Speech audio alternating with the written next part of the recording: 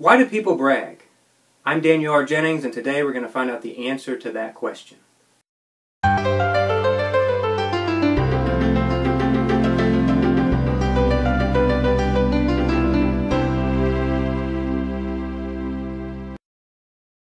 We all know someone who is just a bragger. Anytime they get something new, they have to make sure that everybody knows about it. Anytime they accomplish something new, they have to make sure that everybody knows about it. Facebook has only made the problem worse. Whereas before, most people could only brag to a few people at any given time.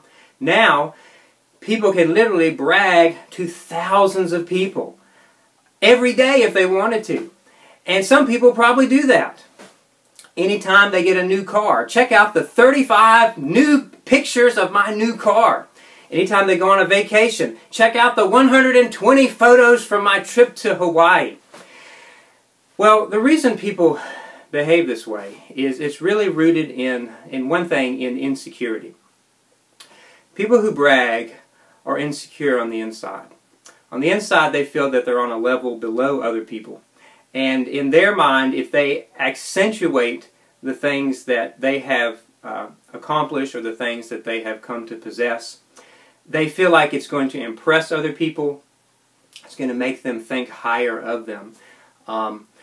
But in reality, this is wrong, and we all know that it's wrong to brag.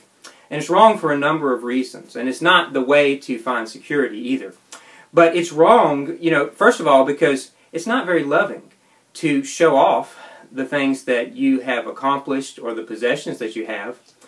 All that's really going to do is just make other people feel bad. When they see your new car, it's going to make them feel bad because they have an old car. When they see your luxury vacation, it's going to make them feel bad because they had to go to the local beach. That was all they could afford to do. So it's not a very loving thing to be a bragger. It's actually a very unloving thing. And, the second reason it's wrong is because a person's value is not in their possessions or their achievements. Your value is never determined by the amount of things that you own. And your value is never determined by the amount of worldly things that you achieve. Your value is and always has been determined by the character that you have.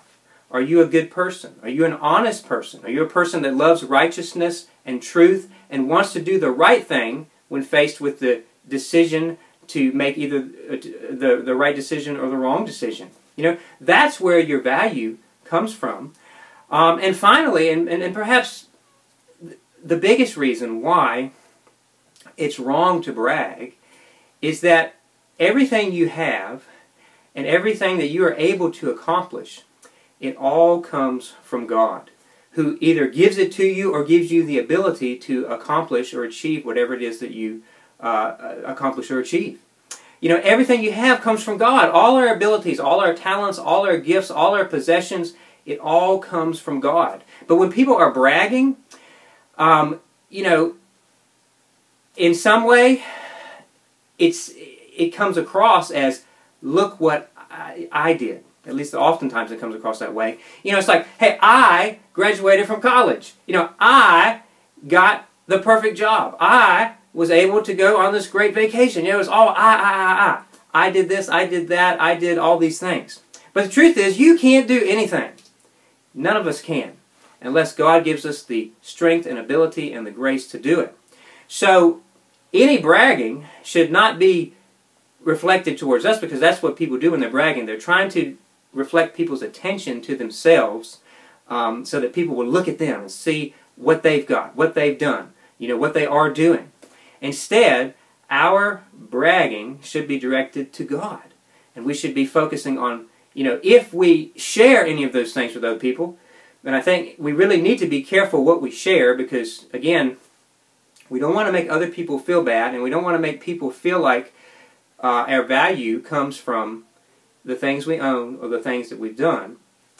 But if a case ever does arise where it seems appropriate to do that, we need to be careful to make sure that we are giving God the proper credit and the proper glory, because the only reason we accomplished it, the only reason we did it, was because God gave us the ability to do it. I'm Daniel R. Jennings, and this is another life lesson.